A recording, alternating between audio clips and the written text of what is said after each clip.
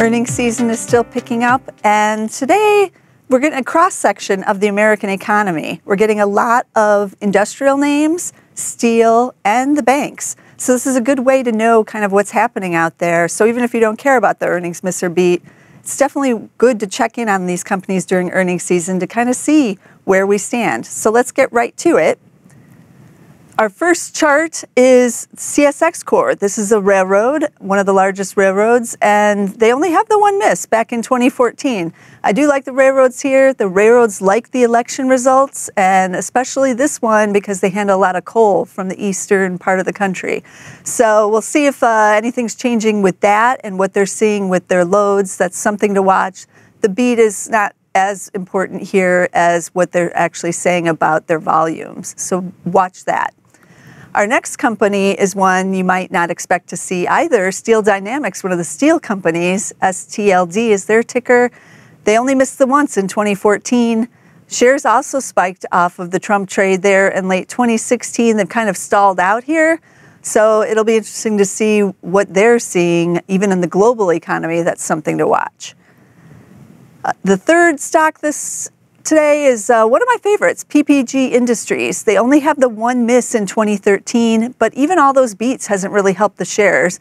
The shares kind of got a little bit ahead of themselves. This is paint and coatings, and that's also the auto sector. So people are a little concerned, I think, about valuations here and where the shares can go after this massive run-up after the Great Recession. But still a good quality name, good quality company, and I always tune in to see what they have to say is going on in the U.S. economy.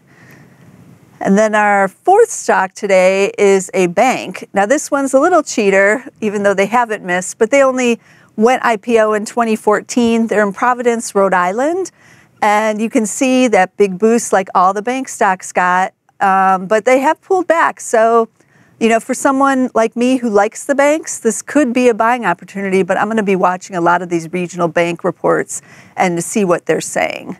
And then finally, one of the best charts I think out there is Snap-on. They still haven't missed, beats across the board for 5 years plus running, but the shares have stalled somewhat. They also are kind of auto related. They make a lot of the equipment that the auto repair people use to make repairs on automobiles.